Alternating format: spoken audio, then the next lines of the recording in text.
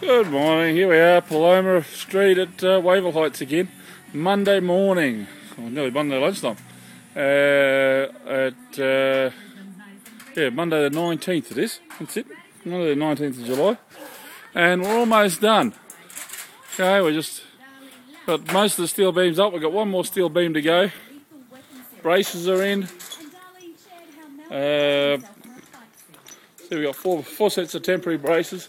And we put those just above our tail level. Our tail level is worked out at 2.6 down from the bearer, and the slab is about 2.7. So we want to stay above the tar, above the slab once again, so the concreters can get their machines and trowels in around the posts.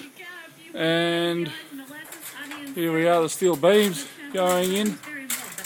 Now, one of the things to let you know about as we do steel beams, I have an uncanny ability to walk in on a job and just change the plans when it comes to engineering, because quite often the engineers are undersized, or I feel they're undersized, on the steel beams, as is probably the case in this one. This one, according to the plan, the engineer allowed for a 200 C channel, 200 PFC. Now, because of the weight of the house and the load, I found as we raised the house, I changed that to a 250. Okay, I know it's only a 4.5 metre span, but all these other spans that are coming off it, okay, the point load that we have up here, let me turn around on this bearer, and you'll see we have a point load there. We've got 3 bearers coming in, joining onto that steel beam there, and this particular bearer, there are no posts, no nothing. It's a huge beam, and there's a lot of weight on that particular corner just there. And so to take that, I thought a 250 C channel was just a little bit too light, which I'm almost certain of because of the amount of weight we've got up there holding these 250s up, and they're having trouble not bending, taking this weight. So yeah, 250 would have really been a problem on that. Same with over here. We have that was a 200 PFC that's supposed to go up at the front there. That's 4 metres. 200 PFC normally would take that, but we've got a 250 PFC coming off this, 6 metres long, holding up the floor, and that would make that 250 bounce a little too much. So I made that a 250. Like I say, I have a bad habit of changing the steels. We always upsize. I think I've only downsized once in my whole life, but that was with engineers' approval.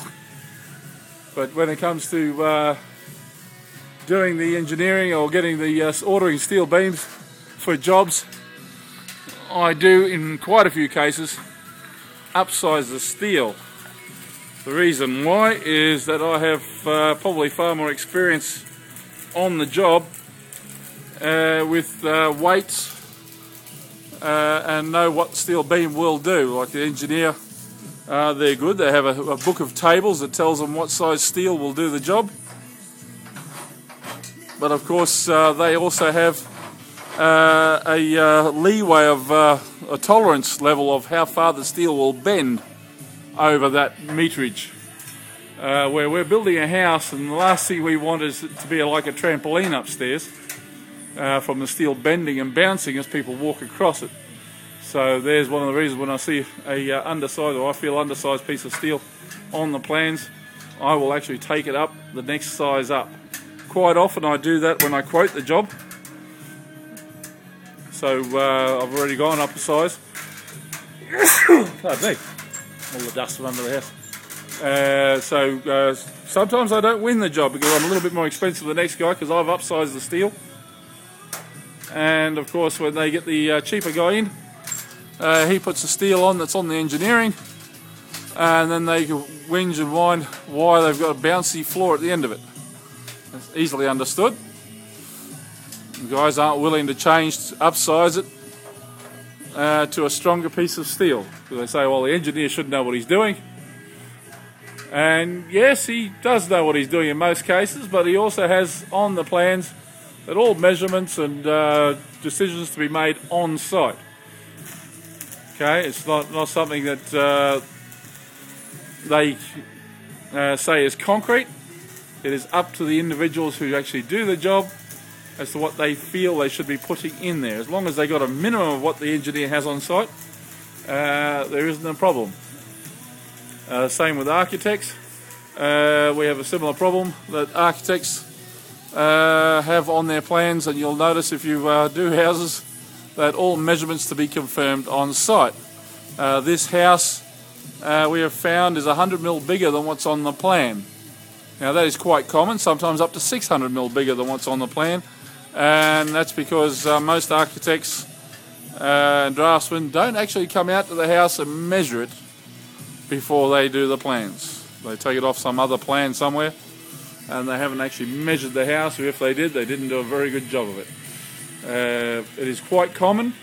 Don't feel it's out of the ordinary. It's almost every single job I've done over 30 years now. I don't think too many of them have been correct. Different when you're building a brand new house, you're starting on the ground, you're doing exactly as per plan. But when it comes to the older houses we're renovating, building it underneath, up and under jobs, I haven't found too many plans that are actually accurate to the house, where they've actually measured the house correctly and had it right. As I say, this one here is at least 100 mil out. As we found, is putting the steels in, because I did on a rare occasion, on this particular occasion, I measured the steel and took it roughly off the plan, allowing a couple of mil, which means that we've had a couple of pieces of steel where we've had to lengthen, like this one here, where we actually got to lengthen it by 100 mil, because on the plan it says it's 6 meters, the other side is 4.5, and yeah, that's what it says on the plan, but the house is actually 100 mil longer than what it's on the plan, so I'm now 100 mil short on this piece of steel. So, yep, another job to weld. So we bevel the edges, get it ready for the welder to weld that together, and no problems at all.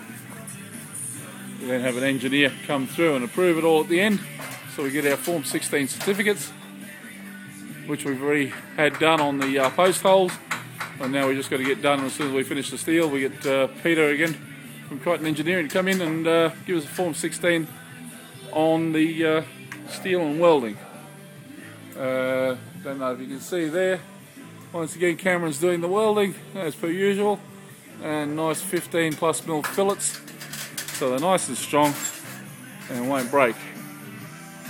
So, yep, that's what we're doing here, and this is was my last day here, and Cameron's probably got another half day just welding later on during the week, as he goes up to another job tomorrow to do some welding on another site for Tony.